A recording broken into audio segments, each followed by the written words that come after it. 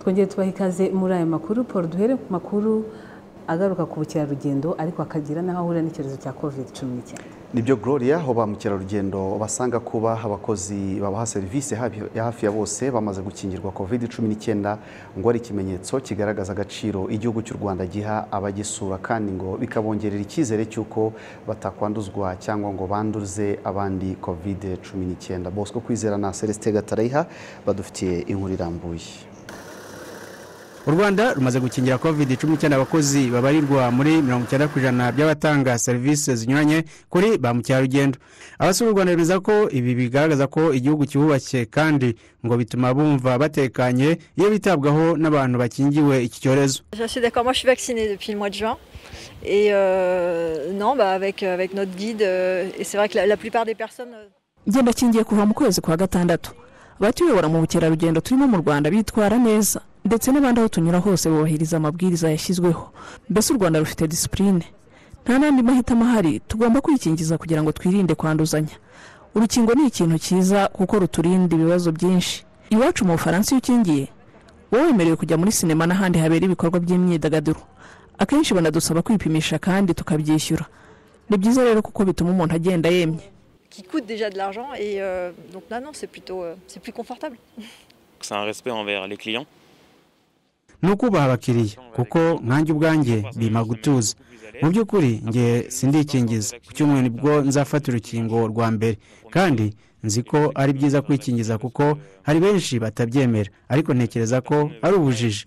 Burya iyo wikingije uba wirinze ubwawe, urinze n'abandi. Donc c'est égoïste, je trouve, de pas se faire vacciner. I'm here in Rwanda since 2 days and I understand that hano mu Rwanda mpamaze iminsi 2 kandi numvise ko abantu benshi bakora mu bukerarugendo hano bakingiwe, kaba numva ari by'agaciro kenshi ku buzima bwacu bitewe n'uko icyorezo cya COVID-19 cyatumye tubaho nabi nta gutembera.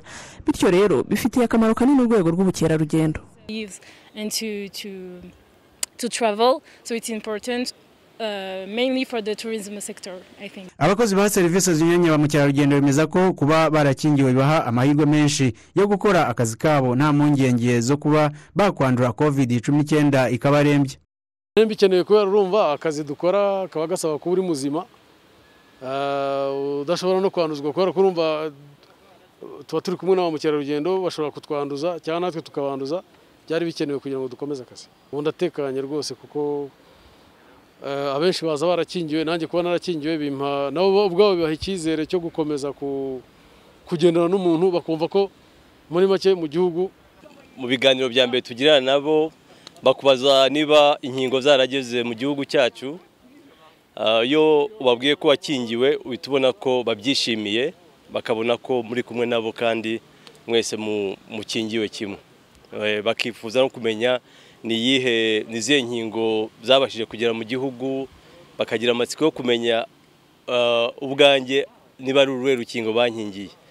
So nabashije kuba narakingiwe Pfizer kandi maze kubona inkingo zombi. Abayobozi ba zimwe mu hoteli zakira mu cyarugendo basura u Rwanda bemeza ko uru rwego ruri mu zifite abakozi benshi bamaze gukingirwa. Uli Franzman ni umuyobozi wa Hotel Marriott na Vianney Serugo, umukozi ushinzwe abakozi muri Elevate Suite Hotel, basobanura ko bifite icyo bivuze ku bukerarugendo.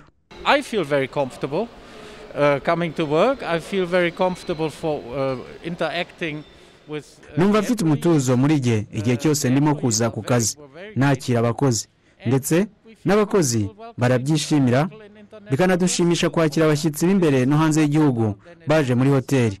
Ubucuruzi bumeze neza kurusha umwaka ushize, nubwo butaragera ku kigero cya 2019, ariko ubu abashyitsi batangiye kuza, urugero nk'abakinnyi ba basket. Ntibimeze neza nk'uko tubyifuza, ariko buri kwezi birushaho kugenda neza. But it is picking up, it is getting, every month it's getting a little bit better. Twarabyakiriye neza kubera ko n'igihugu cyacu kibitureberera kandi cyifuza ko abantu u Rwanda rugendwa, kandi rugomba kugendwa abantu barubahirije ingamba zose kugira ngo iki cyorezo tukirwanye kandi tugitsinde. Umutekano turawufite kuko nimba dukingiwe kandi tukaba tunirinda tunubahiriza ingamba zose uko leta ibidusaba, numva nta mpungenge dufite. umuyobozi ushinzwe ibigo by'ubukerarugendo n'amahoteli mu rwego rw'igihugu rw'iterambere RDB Emmanuel Nsayimana avuga ko hejuru ya 90% by'abakozi b'amahoteli ari ku rwego rw'inyenyeri 4 ndetse na resitora zakira abashyitsi mpuzamahanga hafi ya bose bamaze gukingirwa. Mu rwego rwo gutanga icyizere cy'umuntu ukugana kugira ngo yumve ko umutekano w'ubuzima bwe budafite ikibazo, gukingira byari imwe mu ngamba byo kwerekana ko icyizere gihari cyo kutugana. Mumwe mu mpamvu yabiteye nuko abakerarugendo bamwe na bamwe actually benshi baricara bakabaza nk'abakozi bari kubaseriva atese mwarikingije ntimwikingije. Iyo utikingije nta kibazo, nta complaint ageraho ngaho, ariko izo report hari igihe bazitanga muri ibyo bibazo tugenda tubazo wenda baciye ku kibuga cy'indege cyangwa se bafite amaderese yacu nko muri RDB bakatubwira bati kuki abakozi b'amaresitora b'amahoteli yanyu badakingiye kubera iki. Bigatuma bidupushinga, byaratumye bidusunikira gusaba kugira ngo abakozi b'amaresitora n'amahoteli babe muri private areas, cyane cyane hano muri Kigali aho ba mukerarugendo binjirira. Ni imwe mu mpamvu yatumye tugira ngo baze mu cyiciro cya mbere cy'abakingirwa kubera ko biha umutekano, biha icyizere abakiriya babagana, cyane cyane ko bashaka kumenya ko nyine ahantu bari hari safe cyangwa se hari umutekano w'ubuzima bwabo mu bijyanye no kwirinda COVID-19. Usibye no gukingirwa buri byumweru bibiri abakozi b'izi hoteli na resitora bapimwa icyorezo cya COVID-19 bakareba uko bahagaze, n'aba mukerarugendo bagapimwa mbere yo kwakirwa. Kwiza Bosco mu mujyi wa Kigali. Tukivuga ku makuru ajyanye kandi na COVID-19, Gloria, u Rwanda rukomeje kwakira inkingo. Nibyo, ndetse Minisiteri y'Ubuzima yo iratangaza ko inkingo 200,000 u Rwanda rwahawe n'igihugu cy'Ubushinwa ngo zigiye kwifashishwa mu gukingira abaturage bari mu turere 8 tugaragaramo ubwandu bwinshi bw'icyorezo cya COVID-19. Reka tubibaze Kwizera John Patrick. Mu masaha mu gitondo nibwo izi nkingo 200,000 zo mu bwoko bwa Sinopharm zageze mu Rwanda ziturutse mu Bushinwa. Ambasaderi w'Ubushinwa mu Rwanda Lao Hangwei avuga ko iyi nkunga y'inkingo zihawe u Rwanda ishimangira imibanire myiza y'ibihugu ndetse n'ubushake bwo guhangana n'icyorezo cya COVID-19. We assisted each other with every areas. Turafatanya mu ngeri zitandukanye kandi mfite icyizere ko ibi bituruka ku mubano mwiza hagati y'u Rwanda n'Ubushinwa. U Rwanda n'Ubushinwa ni abafatanyabikorwa beza, turi abavandimwe kandi mfite icyizere ko Ubushinwa buzakomeza gushyigikira u Rwanda mu bushobozi dufite. Kandi nanone nishimiye ibyo u Rwanda rumaze kugeraho mu guhangana n'iyi virusi ya COVID, ubuyobozi bwiza bwa nyakubahwa Paul Kagame, kandi mfite icyizere ko u Rwanda ruzatsinda iyi virusi vuba. President Kagame, and I'm confident Rwanda will conquer the virus at an early date. Minisitiri w'Ubuzima Dr. Ngamije Daniel washyikirijwe izi nkingo yashimye igihugu cy'Ubushinwa ku musanzu wacyo mu guhashya icyorezo cya COVID-19. Yanagarutse kandi no ku musaruro w'ubufatanye bw'ibindi bihugu mu guhangana n'iki cyorezo kuko burimo gutuma haboneka inkingo zirimo guhita ziterwa abaturage. Izi nkingo twiteguye kuzikoresha ndetse guhera none nyuma y'amasaha ya saa sita ziratangira kugezwa mu turere 8 twatoranyije kugira ngo tubashe kuzitangamo izi nkingo. Turabyishimiye kuko turi kugenda tubona inkingo zihagije zituma dukingira cyane cyane abantu bafite ibyago byo kwandura COVID mu byiciro bitandukanye n'abashobora kuzahazwa cyane na COVID igihe bayirwaye. Ni igikorwa cyiza rero, ni kigaragaza ubutwererane hagati y'ibihugu byacu byombi. Ubu tumaze kugera ku bafite hagati y'imyaka 30 kuzamura. Murumva yuko twaturutse ku bakuze cyane tugenda tumanuka uko inkingo zagendaga ziboneka, abafite indwara zitandukanye. Ubu noneho turi kugenda tujya mu byiciro by'abadakuze cyane. Minisitiri w'Ubuzima Dr. Ngamije Daniel aragaragaza ko gahunda yo gutanga inkingo ikomeje kuko u Rwanda rwihaye intego yo gukingira nibura 60% by'abarutuye. Uturere twagiye tudutoranya dukurikije uko ubwandu bw'icyorezo cya COVID tuvuyemo muri no minsi byari bimeze. Murabyibuka ko Kigali yari yarazahajwe cyane, akarere nka Rubavu n'uturere nka Burera, Gicumbi twari dufite abantu Musanze bafite COVID nyinshi. Abo ngabo nibo twabanje kwitaho kurusha wenda abandi. Nyuma twaje gukurikizaho uturere tundi mu ntara y'Amajyepfo no mu ntara y'Uburasirazuba twashyize ejo bundi mu minsi yashize imirenge imwe yabo yari muri guma mu rugo. Ubu ngubu niho abenshi nibo tugiye guha nabo izi nkingo kugira ngo kuko nabo bari bafite ikibazo kitari cyoroshye. Ubu nibo tugiye kugeraho ubu ngubu. icyizere cy'uko umwaka utaha twagera kuri 60% y'abatuye u Rwanda bakaba bakingiwe turashingira ku nkingo turi kugenda tubona izo twaguze ziri mu nzira na gahunda yo kuzazigeza mu gihugu baduhaye abo twaziguze izindi mechanism zihari zo kugira ngo tubone inkingo nka COVAX ndetse na African Union. Izo zose dufite amakuru dukurikije inyandiko twagiye duhererekanya y'igihe inkingo zizazira. Iyo tubiteranyije hamwe rero turabona dufite icyizere yuko umwaka utaha 2022 bigenze neza nk'uko tubisoma mu nyandiko dufite tuzaba nibura twarageze kwa 60% y'abaturarwanda bakingiwe. Kuva mu kwezi kwa gatatu k'uyu mwaka leta y'u Rwanda itangiye gukingira abaturage. Abamaze gukingirwa inshuro imwe barabarirwa muri miliyoni. Uretse inkingo ziboneka ku bufatanye bw'ibihugu n'imiryango mpuzamahanga, hari n'iz'u Rwanda rwigurira kugira ngo rugere ku ntego rwihaye yo gukingira 60% by'abarutuye. Kwizera John Patrick, Televiziyo Rwanda, i Kigali. Televiziyo Rwanda ikomeje gukurikirana amakuru mu rurimi rw'ikinyarwanda. Paul, reka turebe uruhare rwa diaspora mu kubaka igihugu. Nibyo Gloria, impanga z'abanyarwandakazi baba mu gihugu cya Canada, Josephine Mafi Bukuru na Joseline Alexandre Butoyi zivuga ko ubutaka bahawe n'umukuru w'igihugu Paul Kagame buri mu karere ka Bugesera bukomeje kubyazwa umusaruro kuko buriho ibikorwa bizamura imibereho y'abaturage. Reka ibindi tubigezwa na Karine Umutoni ndetse na Joseph Mushimire. Nitwa Bukuru, uyu yitwa Butoyi, turi impanga. Hari mu gikorwa cya Rwanda Day cyabereye i Toronto muri Canada mu mwaka wa 2013 ubwo abanyarwandakazi babiri b'impanga Josephine Mafi Bukuru na Joseline Alexandre Butoyi basabaga umukuru w'igihugu Paul Kagame ubutaka bakoreraho ibikorwa bigamije imibereho myiza y'abaturage mu Rwanda. We asked many times the government of Rwanda. Twasabye kenshi leta y'u Rwanda ko yaduha ubutaka, ariko ubu nibwo dushoboye kugeza ubusabe bwacu kuri mwebwe nyakubahwa. Mwadufasha kubona ubutaka twe tuba hano muri Canada, twagenda tugashyiraho inyubako, twumva dufite byinshi byo gukorera mu Rwanda nk'igihugu dukomokamo. And we want to connect with our roots. Icyifuzo cy'izi mpanga cyakiriwe neza na Perezida wa Repubulika Paul Kagame. It's simple. When you go to Rwanda, as you say you many times do. Ni ibintu byoroshye nk'uko mwavuze ko kenshi inshuro nyinshi mukunda kujya mu Rwanda, muzegera abayobozi barimo umukuru wa RDB, meya, abo bantu bose bafasha abantu kubona ibyo bifuza. Ni ibintu byoroshye. So it's a simple thing.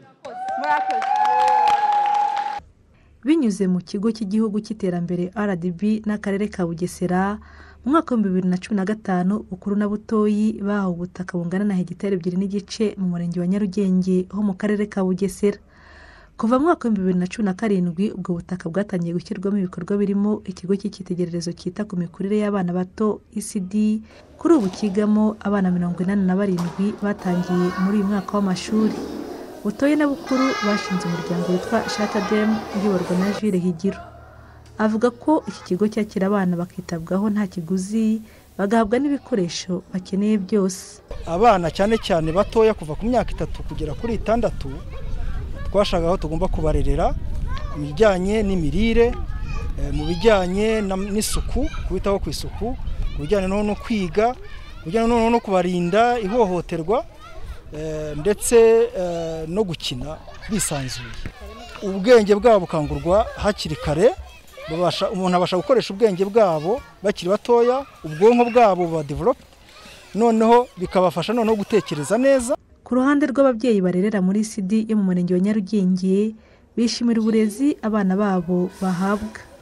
Umwana no kuvuga ngo iyi saha aravuga icyongereza, ararimba mu cyongereza, aravuga imibare mu cyongereza, akavuga imibare mu kinyarwanda. Umwana arira isaha, karira ku gihe, baramugaburira, babaha amakayi, babaha amakaramu, babaha inkweto, babaha n'ifomo. Ejo hazaza h'umwana hazaba ari heza kuko hateganijwe, hatunganijwe. Umwana wese agatera imbere, mfite icyizere ko nanjye bizangirira umumaro namara kujya imbere, akamara kugera mu mashuri yisumbuye nyine akarangiza kwiga, yize nk'ubuganga, abandi nabo byabafasha nanjye ariko bikamfasha kandi nawe bikagira icyo bimutezaho imbere.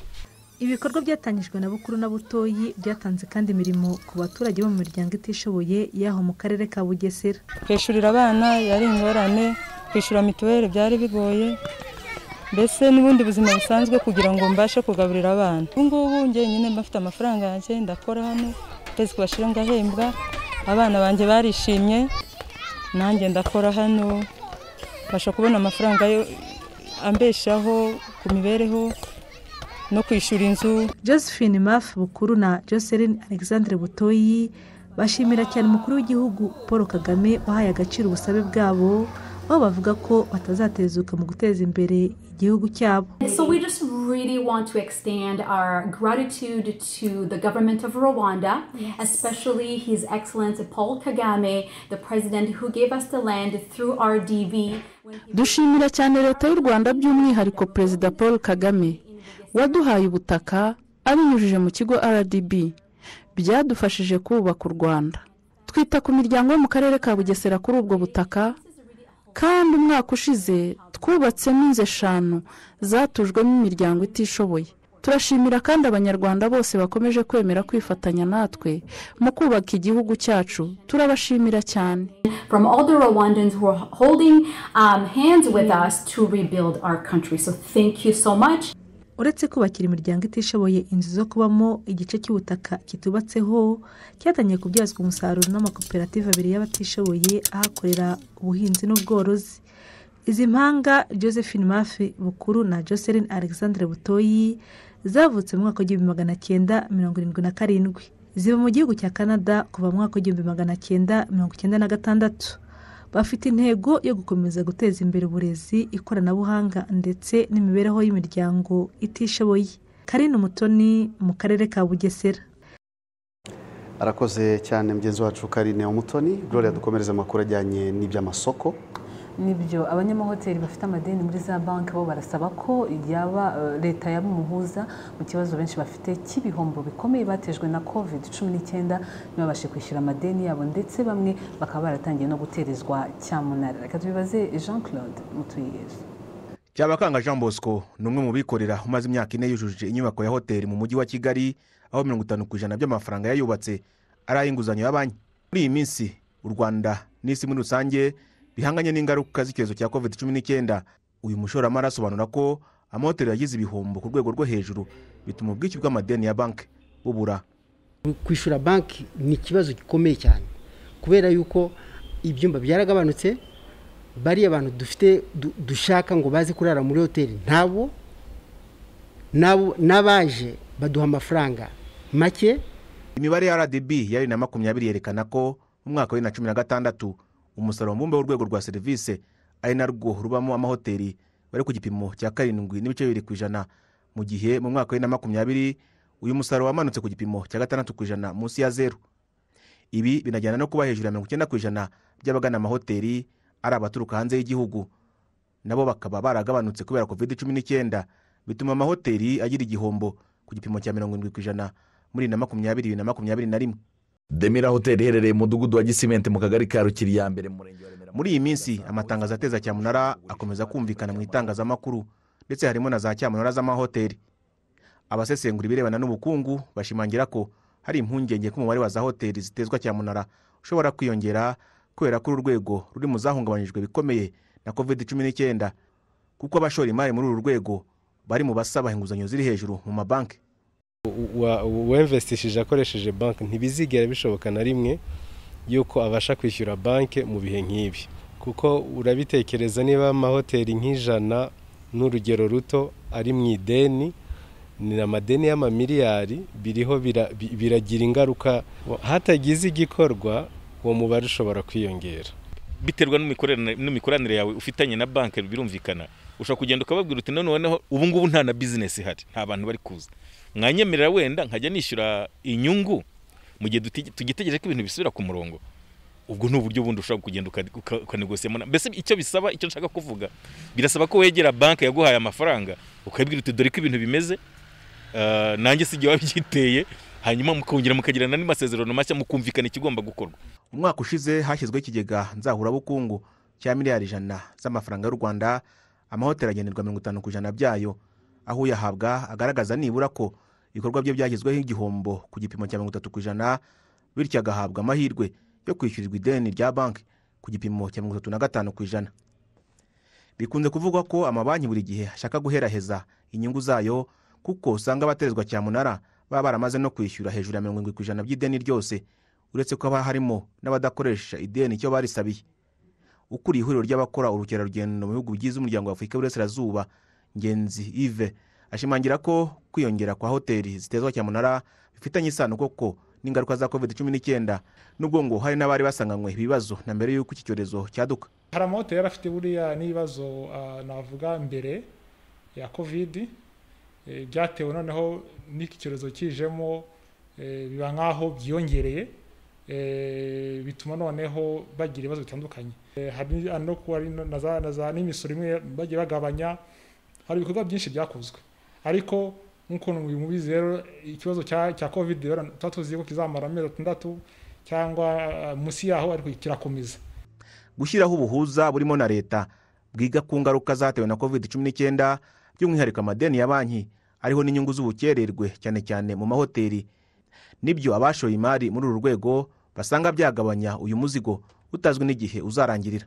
Numvaga ko banki yadufasha na leta yadufasha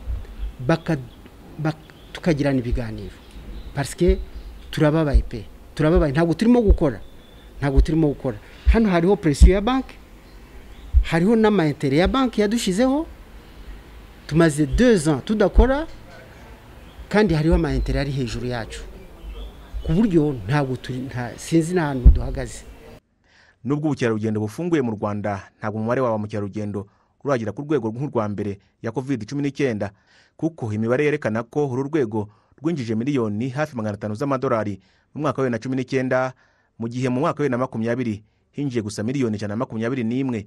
Gusa leta iherutse kwemeza ko igiye kongera miliyari 350 mu kigega nzahurabukungu, kuko muri rusange inzego zagaragaje ko zikeneye kunganirwa ari nyinshi. Jean-Claude Mutuyezu, i Kigali.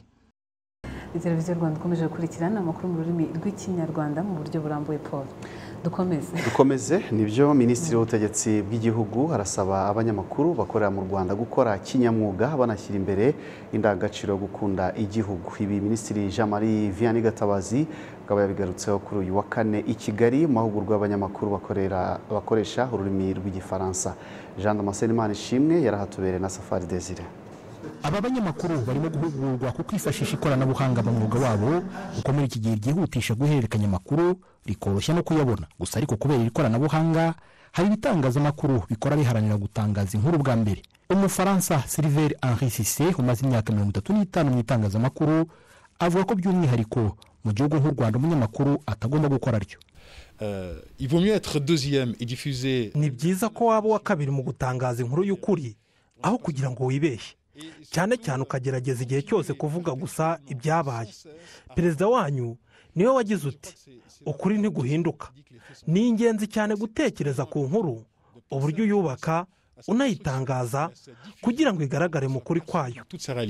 Nyuma y'imyaka 27 jenoside yakorewe abatutsi mu Rwanda ihagaritswe, isura y'u Rwanda igenda ihinduka umunsi ku wundi n'igihugu kikarushaho gutera imbere. Minisitiri w'Ubutegetsi bw'Igihugu Jean-Marie Vianney Gatabazi asaba itangazamakuru gukomeza gushyigikira ibyiza u Rwanda rumaze kugeraho. Icyo nsaba abanyamakuru cyambere ni ukugira umutima nama mu byo bakora, bakagira ndetse n'umutima wo gukunda igihugu cyabo, hanyuma bagakora umwuga wabo mu buryo bw'ubunyamwuga. Hari ibyo abanyarwanda baba bariyemeje gushyira hamwe, kubaka ubumwe bwabo nk'abanyarwanda, byateza imbere igihugu cyacu, ibintu byose birinda umutekano w'igihugu cyacu. Ibyo ngibyo nibyo numva bakwiye gushyira imbere. Ikindi ni ukubasaba yuko bamenya ko abantu bashobora gukora umwuga w'itangazamakuru, ariko hari n'abashobora gukoreshwa n'umwanzi cyangwa se n'undi wabagamije kuba yasubiza igihugu cyacu inyuma. Ibyo byose bakajya bashishoza bakabimenya. Kugendana n'igihe hifashishwa ikoranabuhanga mu kunoza umwuga no guteza imbere indangagaciro za francophonie ni imwe mu ntego z'umuryango w'abanyamakuru bakoresha igifaransa mu Rwanda, nk'uko bigarukwaho n'umuyobozi wabo Madame Jeanne Kandama. Abanyamakuru turabifuza ko ubu buryo bushya bwo gukora inkuru zabo, zaba izanditse, zaba izo ku mateleviziyo, kuzikora mu buryo bw'ikinyamwuga, ariko noneho bakoresheje ikoranabuhanga, ko nabyo babyitabira ariko kandi bakanabikora kinyamwuga. Turashaka ibiganiro byinshi mu rurimi rw'Igifaransa, turashaka inkuru zandika, inkuru zo ku maradiyo, ibi byose bikozwe mu rurimi rw'Igifaransa, kuko tuzi ko dufite abanyamakuru bazi urwo rurimi kandi ndetse itangazamakuru banarizi kurikora ndetse kurisanisha n'ururimi rw'igifaransa atari ibintu bikomeye cyane. Ambasaderi w'Ubufaransa mu Rwanda Antoine Anfray avuga ko kuba u Rwanda rukoreshwamo indimi nyinshi zirimo n'igifaransa ari amahirwe itangazamakuru ryakubakiraho by'umwihariko ritanga umusanzu waryo mu kubaka igihugu.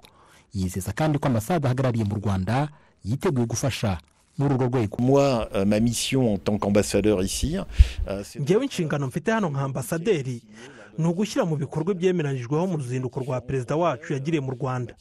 Ni ugukora ku buryo imishinga yose yaba iyerekeye iterambere, francophonie, uburezi n'ubuzima yatangira kandi igatera imbere. Ni uguteza imbere kandi ubutwererane mu bukungu. U Rwanda ni igihugu gitekanye kibereye abashoramari, ni ikintu tugomba kwereka abashoramari b'Abafaransa. Donc ça c'est quelque chose qu'il faut faire savoir aux opérateurs économiques français. Umuryango w'abanyamakuru bakoresha igifaransa watangiye mu Rwanda nyuma y'aho umunyarwandakazi Madame Louise Mushikiwabo atorewe kuba umunyamabanga mukuru w'umuryango w'ibihugu bikoresha igifaransa OIF mu matora yabereye i Erevan mu gihugu cya Armenia muri 2018. Jean Thomas Tenimana Ishimwe, i Kigali. Amakuru ya televiziyo Rwanda mukomeje gukurikira. Gloria, mu gihe aba bantu bakora umwuga wifashisha kamera na mikro bahabwaga amahugurwa, nabo mu bidukikije nabo bahabwaga amahugurwa. Nibyo Paul, abakozi bashinzwe gukumira ibiza mu turere twose tw'igihugu basoje amahugurwa bahabwaga na komisiyo y'igihugu ikorana n'ishami ry'umuryango w'abibumbye ryita ku burezi, ubumenyi n'umuco, n'amahugurwa abafasha guhanahana amakuru y'ahabereye ibiza hifashishijwe ikoranabuhanga. Bamwe mu basoje aya mahugurwa bavuga ko azabafasha mu gutabariza byihuse abahuye n'ibiza bitewe n'uburyo gutanga amakuru bikorwa mu buryo bwa vuba. Artificial intelligence bikava mu bwenge bwacu karemano ibyo buryo bwa gakondo, ahubwo hakabaho ikoranabuhanga rishobora kwifashishwa nimba habaye ikiza runaka, habeho kwihutisha ayo makuru ku buryo mu minota 30 inzego zose zishobora guhita zibona ikiza cyabaye. Twavuga ngo kubera imvura nyinshi yaguye, imyuzure yabaye, igishanga cyakaje vuba cyuzuye, imihanda yarengewe, noneho imyaka yangiritse. Noneho nyihaye hakaba agashobora kumva ngo kaje vuba ariko ntashobore guhita arokariza ngo kaje vuba ni hehe. Ariko noneho uburyo bushya uripotinga ikiza n'ahantu giherereye ku buryo ahita areba kuri mapu wagahita hamenya, ubutabazi buzihutishwa kandi n'amakuru yihute kandi yuzuye. Naho umunyamabanga mukuru wa komisiyo y'igihugu ikorana n'ishami ry'umuryango w'abibumbye wita ku burezi, ubumenyi n'umuco avuga ko bizeye umusaruro ufatika uzatangwa n'abashinzwe gukumira ibiza mu turere bifashishije mu byavuye mu mahugurwa. Turizera tudashidikanya ko iyo application ni ikoranabuhanga rikoreshwa na telefone ryoroshye ubundi, ni bariya nabo tubahugura kugira ngo nabo bazahugure abandi bakorana ku zindi nzego zo hasi. Iyi technology, iyi application artificial intelligence mu buryo bwo kurwanya ibiza barabyishimiye kandi turizera ko mu bufatanye bizagenda neza, bizatanga umusaruro. Dukomereze mu karere ka Gakenke Paul. Nibyo aho abarimu ndetse n'abandi bakoze mu ishuri rya Aprodosok Nemba mbere ya 2020 basaba kwishyurwa amafaranga arenga miliyoni 35 z'amafaranga y'u Rwanda iri shuri ryafunze ribabereyemo. Inkuru irambuye reka tuyibaze Mbarushimana Pio ndetse na Ndikumana Joseph. Njiho baranyambuye kugeza n'ubwo niba abayobozi bagiye bararya amafaranga ikigo kigasenyuka kandi ikigo cyaje kimeze neza, kwibaje impamvu iratuyobera. Imyaka irakabaka 2 imiryango y'iri shuri hidadiye intandaro n'umwenda miliyoni zisaga 150 ririmo ahamenshi muri aya mafaranga ari misoro ya Rwanda Revenue Authority n'ibirarane by'ubwiteganyirize bw'abakozi muri RSSB. Ndibuka nk'igihembwe cya mbere twagiye guhembwa tubona ukwezi kumwe twenda gutaba duha ikindi gice cy'ukundi kwezi, igihembwe cya kabiri nabwo bigenda uko, icya gatatu ubwo urumva byagiye kure kubi bigenda bizamba gutyo. Yena ifite kontra amezi 11 nahembwe amezi 6, andi mezi 5 yose na ideni. Abatetsi n'abandi bakoraga imirimo inyuranye irimo isuku, ubuhinzi n'ubworozi bahuje ikibazo n'abarimu. Hari uburyo wakoraga nko mu gihembwe cy'amezi 3 bakaba baguhembye nk'ukwezi kumwe, urangiza igihembwe baguhereza ukwezi kumwe, urangiza ikindi baguhereza ukwezi kumwe, amafaranga yiyongera gutyo. Wenda nk'ibihumbi nka 300 wenda nk'ungubu nkaje umuhinzi n'iki kaba atari amafaranga menshi, none wongeye gukubitiraho nk'aya mesi batagomba nk'iyo myaka yashize bataturihe kuri caisse sociale, wumva ayo mafaranga gataba ari menshi. Bamwe mu bagemuye ibikoresho binyuranye muri iri shuri bavuga ko niba batishyuwe igisigaye ari inzira y'amategeko. Twabahaye ibikoresho bitandukanye birimo ibikoresho bikenerwa nko mu biro, harimo ibikoresho by'amafotokopiyeze, harimo ibindi bikoresho bifashisha bitandukanye nk'ingwa, amakaye, amakaramu n'ibindi bitandukanye, n'amakaritushe bajya bakenera mu bijyanye n'ama-imprimante, ibintu nk'ibyo. Ubwo rero kwiza kuri uyu munsi twari tugitegereje, twitegura kuba twagana mu nkiko kugira ngo turebe ko amafaranga yacu twayabona. Imbere mu kigo habaye ikigunda, inyubako nazo zatangiye kwangirika. Abaturage muri rusange basaba ko hagira igikorwa ibikorwa remezo nk'ibingibi bikabyazwa umusaruro, abana b'u Rwanda bakongera kuza kwahahira ubumenyi. Urumva ko niba abana barabaga baje nko gucumbika hanze baduhaga ku mafaranga. Kanjye hari igihe ikigo kigeze kubura amacumbi kinkodesha inzu kikaza cy'ibihumbi 60 bya buri gihembwe. Urumva rero amafaranga yari yankana ku muturage. Icyo twaba twifuza ni uko iki kigo gishobora gufungurwa, ariko cyane sibyo abana bacu baje kuhiga bakashira nk'ishuri ry'umwuga ry'ubumenyi ngiro. Abahagarariye ababyeyi mu mategeko ari bo banyeshuri nyuma yo kubona ko nta buryo bwo kwikura mu gihombo baguyemo, bavuga ko hafashwe umwanzuro wo gufunga imiryango, ubundi bemeza ko iri shuri ryegurirwa akarere nako kakishyura ab'ishuri riberemo imyenda bose. Njyanama yagitanzeho umurongo ivuga ko akarere kazafata kiriya kigo, ariko noneho bafite n'andi madeni menshi ijyanye na Rwanda Revenue, RSSB, kuryo uteranyije yose birarenga miliyoni 150, kubera ko nyine izo miliyoni 150 ntazo dufite muri bije. Ubwo njyanama yifashe icyemezo ubu kizakorwa nuko ubu muri bije iri mitegurwa y'umwaka utaha byashyirwamo. Uyu muyobozi kandi agaragaza ko izi nyubako zigiye gushyirwamo ishuri ry'ubumenyi ngiro. Ishuri ry'imyuga twari dufite ritoya rihegereye rya TVET ya Nyarutovu hariya hafi, ndetse ryakwimukiramo hariya, noneho tukazasaba ko ndetse na WDA zira nzego zibishinzwe bazatwongeramo n'abanyeshuri, bityo zira nyubako zose zigakoreshwa. Aprodoseke Nemba ni ishuri ryari rimaze imyaka isaga 30 ritanga amasomo y'ubuhinzi n'ubworozi, icungamari, ubwubatsi n'amashanyarazi. Mbarushimana Pio, Televiziyo Rwanda mu Gakenke. Gloria, tuve mu Gakenke dukomereza ku makuru n'ubundi ajyanye n'ububanyi n'amahanga. Nibyo Paul, uhagarariye igihugu cy'Ubwongereza mu Rwanda yatangaje ko inama y'abakuru b'ibihugu bigize umuryango wa Commonwealth izwi nka CHOGM ishobora kuzaba mu mwaka utaha mu mezi 6 abanza. Ibi yabivugiye mu kiganiro yagiranye n'abanyamakuru kuri wa kane, cyanagarutse ku ngamba afite zo guteza imbere umubano, ubuhahirane n'ubutwererane hagati y'ibihugu byombi. Mu byo yavuze azateza imbere harimo uburezi,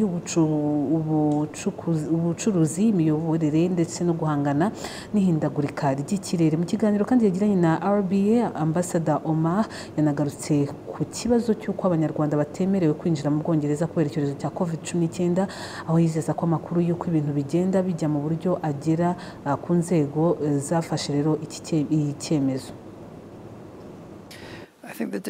Ntekereza ko icyemezo cyafashwe hashingiwe ku mpamvu z'ubuzima.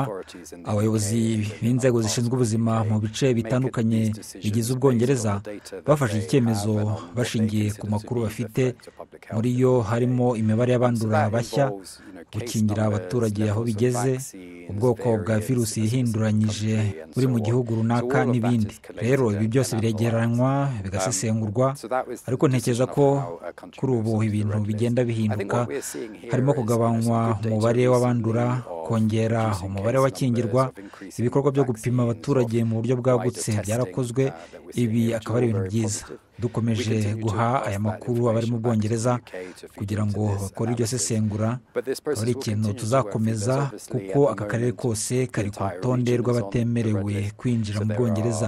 Ni ibintu biteza ingaruka u Rwanda, ariko hari igihe inzego z'ubuzima zizabifataho umwanzuro. Naho kwisubikwa ry'inama y'abakuru b'ibihugu bigize umuryango wa Commonwealth yasobanuye ko hari icyizere ko yazaba mu mwaka utaha. guverinoma y'u rwanda yari yakoze ibishoboka byose ngo itegure iyi nama kandi natwe twari twiteguye ngo inama izabe nziza, ariko nanone icyemezo cyo kuyimura ntekereza ko aricyo cyari gikwiye, kubera ko iyo tuza guhurira hamwe nk'umuryango mugari w'ibihugu ni ngombwa ko abantu bahura amaso ku maso bakaganira, ariko ntibyari gukunda muri uyu mwaka. Gusa mfite icyizere ko bizashoboka mu ntangiriro z'umwaka utaha. Tubona ko hari impinduka mu bihugu bya Commonwealth mu bijyanye no gukingira.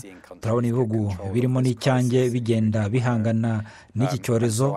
Rero mfite icyizere ko iyi nama izaba, ariko ni icyemezo kizafatwa na guverinoma y'u Rwanda bitewe n'ibitekerezo n'inama izakira biturutse mu bandi banyamuryango mbere yo kubitangaza. Gusa mfite icyizere ko bizashoboka mu mezi 6 ya mbere y'umwaka utaha.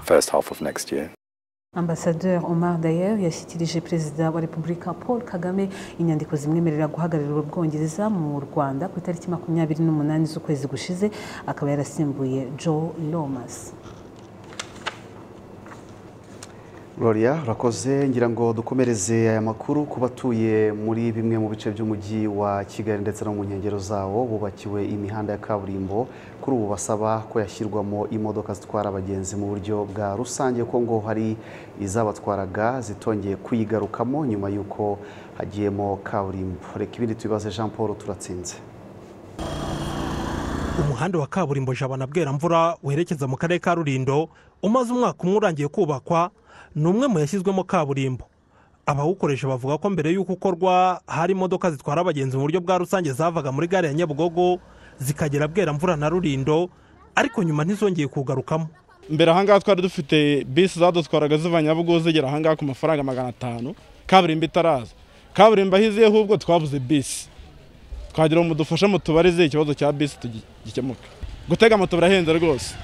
Tugize amahirwe tukabona bisi dutwara yadutwara kuri makeya. Ikindi kandi burya bisi itwara abantu benshi kandi ufite n'imizigo ibasha gutwara. Naho transport ya moto iragoye. Mbere hari umuhanda mubi utagendwa, moto zazamukamo zikagenda zinyerera, yaba imodoka ugasanga zitahanyura, zikunda kunyura muri bice byo hirya hari ko hayo hatazamukaga cyane. Ariko bamaje kuwukora wasanze hari amataxi yakunda kuhakora, ntago yongeye kugaruka. Ugasanga hakora nk'amavatiri atari no muri societe, akagenda agacabana amafaranga menshi. Hazaga imodoka y'itagisi, ariko bari batari bashyiramo kaburimbo. Ubwo rero itagisi ikatuzamura. Imbogamizi dufite nuko dushyiramo imodoka ngo zituzamure. Urumva hano haramutse hari ibikorwa runaka turimo kuhakorera, abantu bavuye muri Kigali cyangwa se twebwe barimo kujyayo, transport nyega ko ishobora koroshya ubuhahirane muri ubwo buryo. Umunyamabanga nshingwabikorwa w'umurenge wa Jabana wubatswemo uyu muhanda wa kaburimbo Rwamucyo Ruwido Gonzague avuga ko iki kibazo bakigaragarije ababishinzwe nabo bakabategereje igisubizo. Kimwe mu byo twifuzaga ko bikemuka ni ubu imigenderanire. Rero nyuma y'aho kaburimbo yuzuriye twabonye kampani zifuza gutwara Nyabugogo Bweramvura nk'iriya RFTC, bari basabye yuko bazahakorera, ndetse hari abo twahaye sukuveri bavuga ko bagiye muri rura. Turacyategereje ku cyifuzo cy'abaturage gifite ishingiro, kuko kugeza ubu biyambaza utumoto, ndetse hari n'imodoka zikora, ariko mu by'ukuri zikora mu buryo navuga bwa magendu, kuko nta burenganzira bafite bwo gutwara abagenzi. Ikibazo cyo kubura imodoka kandi cyagaragaraga no mu muhanda uva Nyabugogo werekeza Nzove Rutonde, aho imodoka zasigaga abagenzi muri 1/2. Urugendo rusigaye bakarugenda n'amaguru cyangwa gutega moto, kandi nyamara babishyuye izo modoka. Gusa guhera ku wa 6 w'icyumweru gishize biki kibazo cyarakemutse. Urwego ngenzuramikorere rurasaba ubuyobozi bw'inzego z'ibanze hirya no hino mu gihugu kujya batanga amakuru ku gihe aho babona hageze ibikorwa remezo bikenewemo imodoka zitwara abagenzi mu buryo bwa rusange, kugira ngo abaturage babone uko bahahirana. Kureba ahantu ibikorwa remezo byageze, ahantu hatuwe hari abagenzi bakeneye transport, tukareba uko umuhanda umeze, tukaganira n'abashinzwe gutanga service, tukumvikana uburyo linye yahajya, tugashyiraho ibiciro, serivisi igatangira igatangwa. Tunakangurira abayobozi b'inzego z'ibanze, abayobozi b'imirenge kugira ngo batubwire ahantu ibikorwa remezo bimaze kugera, babona hakeneye transport bakatumenyesha, twihutira kureba ko abaturage babonye serivisi.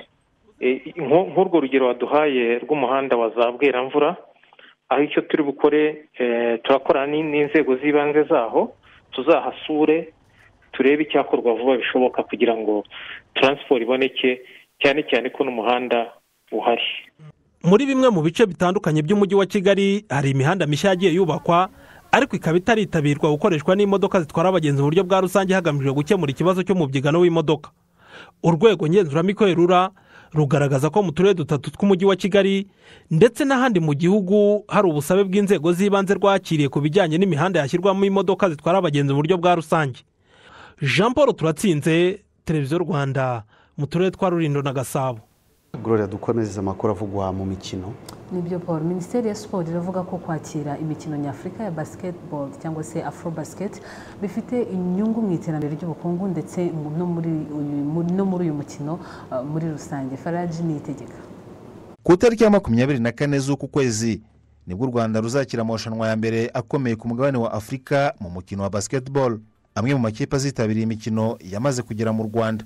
Umuyobozi wa tekinike mu ishyirahamwe ry'umukino wa basketball muri Central Africa, Eugene Pelema, avuga ko intego bihaye ari ukuza nibura mu makipe 8 ya mbere. On a essayé de se préparer du mieux qu'on pouvait en fonction des moyens qu'on avait. Twiteguye mu buryo bwose twari dushoboye. Muzi ko Central Africa ari igihugu cya basket muri rusange. Intego rero twihaye muri aya marushanwa ni ukugera muri kimwe cya kane, byanadushobokera tukaba twayobora itsinda. Mais le premier objectif c'est d'être, si c'est possible, d'être premier de notre poule. Kugeza ubu amakipe 5 niyo amaze kugera mu Rwanda ya Central Africa, Tunisia, Egypt, Sudan y'Epfo na Uganda. Ushinzwe gutegura aya marushanwa ya Afro Basket azabera mu Rwanda, Jabo Landry, asobanura ko imyiteguro imeze neza. Imyiteguro irimo iragenda neza, navuga ko igeze nko ku kigero cya 85, ariko n'ibisigaye ntabwo ari ibintu binini. Nabyo turi kujya tubishyira ku murongo ku buryo twizera ko ku munsi wa gatandatu tuzaba turi tayari kwakira irushanwa neza. Ikindi kintu cyaje cyadushimishije nuko twemerewe kuba twagira abafana muri Kigali Arena. Abafana bazagura amatike, itike ni 7,000, 10,000 ni 15,000 mu myanya y'icyubahiro, aho umuntu asabwa kuba yipimishije afite igisubizo kitarengeje amasaha 48 ku Banyarwanda, aho tukongeraho akarusho kuko bagomba kuba bakingiwe COVID. Minisiteri ya Siporo yo igaragaza ko kwakira imikino nyafurika bizateza imbere igihugu n'uyu mukino muri rusange. Nukuba hariho kwerekana igihugu cyacu ubushobozi mu kwakira cyangwa se kwakira amarushanwa mpuzamahanga nk'iryo rya Afro Basket nk'urevuga ryo ku rwego rwo hejuru. Ikindi kandi nuko harimo n'ibindi byinshi tungukiramo kubera ko harimo iterambere ry'umukino ubwaryo. Ikindi cya kabiri nuko mu bikorwa cyangwa se muri politike y'igihugu yo guteza imbere ibikorwa mu twakira bizana amafaranga cyangwa se bizana byongera ubukungu bw'igihugu, irushanwa naryo riza kongera kuri ibyo ngibyo. Iyi mikino ikaba iteganijwe gutangira ku tariki ya 24 Kanama kugeza ku tariki ya 5 z'ukwezi kwa 9, ikazitabirwa n'amakipe 16. Faraji nitegeka, i Kigali.